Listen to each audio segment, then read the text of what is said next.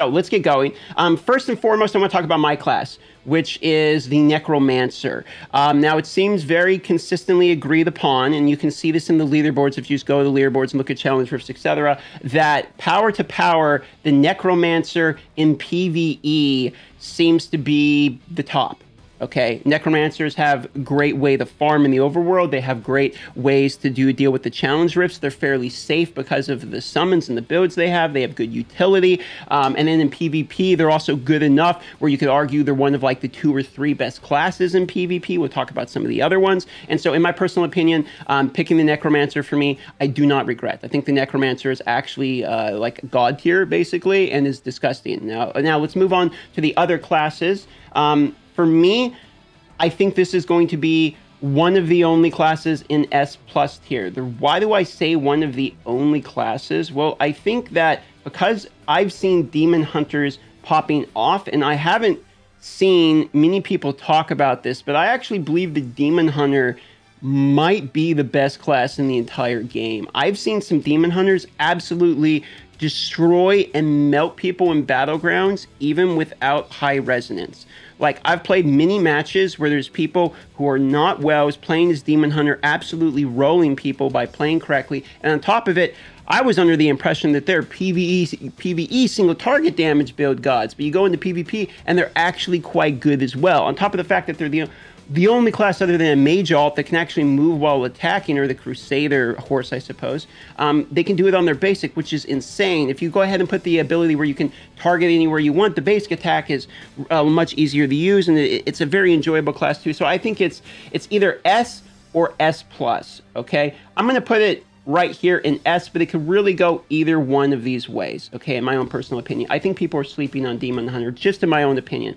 Barbarian, I actually want to put S for PvP, but A for PvE. Here's the thing. I think Barbarian is actually worse than we originally anticipated, because I think Barbarian is one of those things that's hard to deal with, hard to work with, when you're constantly getting bodied by the way that they have the cheat death, etc. However, once you kind of get how they work, it's basically about kiting them and CCing them as much as possible, and it's not really as bad. Now, granted, if we're talking Giga Chads to Giga Chads, like everyone's maxed out, Barbarian probably creeps up a little bit because of the PvP, but in PvE, I haven't really been that impressed with them. They're mostly like gathering stuff with Whirlwind, buffing us with shouts, etc. I just haven't really felt the impact of the Barbarian as much, and I feel like maybe their single target damage on the bosses doesn't really seem as significant as maybe I would like, for instance. But then again, Barbarian's cheat death is so annoying that it makes me want to even bring that up higher just because of the PvP, but I have to consider all aspects of the game. And if I ask myself,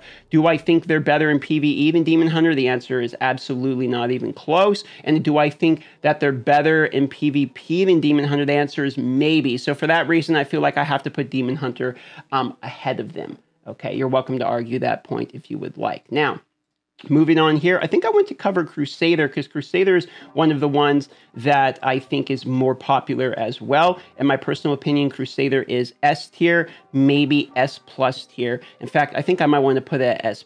And the reason I'm going to do this is because in a party, not having a Crusader basically lowers your damage output significantly, to the point of you're going to notice the impact of the speed of your runs. Crusader that has the banner that moves with them all the time, that makes it where everyone in your party has 100% crit rate, is a way that you can nuke bosses and cut massive time slots off of things like dungeon runs, which take a really long time. They're great in overworld farming. They're actually good in PvP as well. The reason I put them in S+ is because they're so consistently good across the board that I feel like whenever you're thinking, okay, what other class do I want in my party? The first class you always think of is a Crusader. And because this game is so heavily dictated upon parties, basically, I personally believe that the Crusader is, in fact, S+ tier almost from that point of view. Maybe if the game was a solo game, you couldn't play with other people, I would drag the Crusader down, maybe even to A tier, S, maybe even A tier, okay? But because of this game is so party influenced,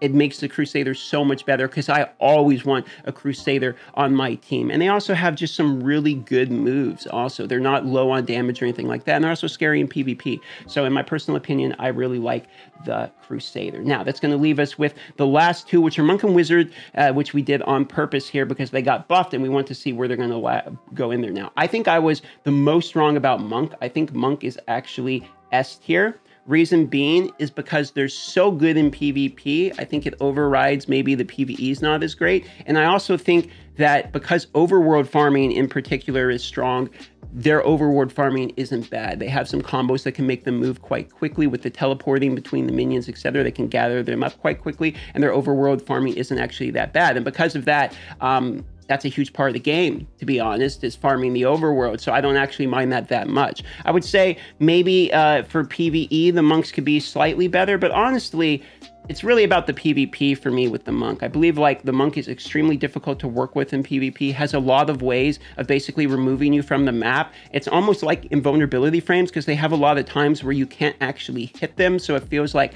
you're almost fighting like a Street Fighter type of person. I actually think the monk is super exciting. Here's something I want to say. The wizard, here's the problem with this list. I have C and D, and you're going to notice I'm going to have like no one in these tiers. And the reason, we're going to figure out where we're going to put the wizard here. I'm just going to drag this off for now. The reason I don't have anyone in these other tiers is because I think every class is good. I think it's really like nuanced power levels. These are anime characters where it's like they're all super strong, but he's so strong he can blow up a galaxy. Well, he can blow up a universe. Like that's basically what we're talking about here, is that all of these classes are completely viable.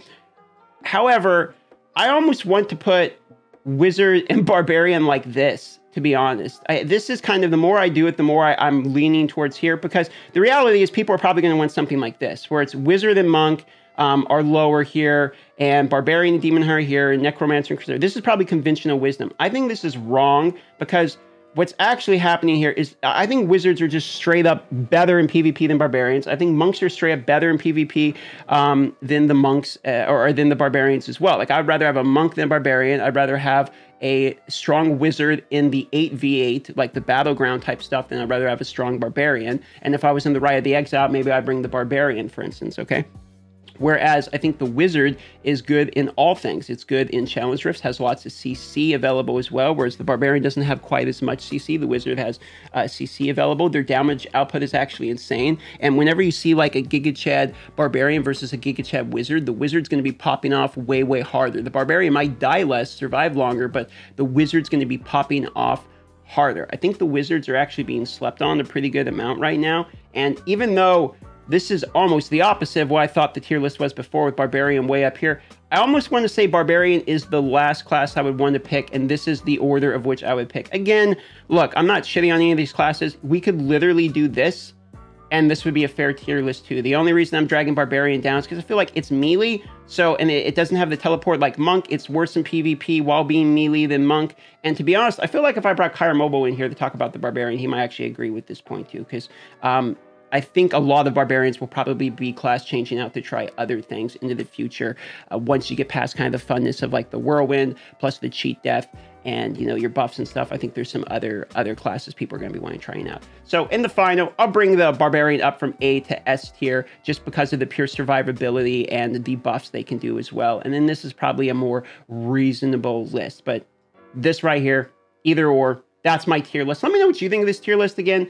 I'm not God's gift to tier list or anything. This is just a personal opinion and from what I've seen from playing the game. Love y'all. Thanks for watching. See you on the next video. Don't forget to subscribe, by the way, because 70% of the people who still watch this channel every day aren't subscribed. So just a heads up, if you're one of those people, consider hitting that thumb. I do appreciate your time.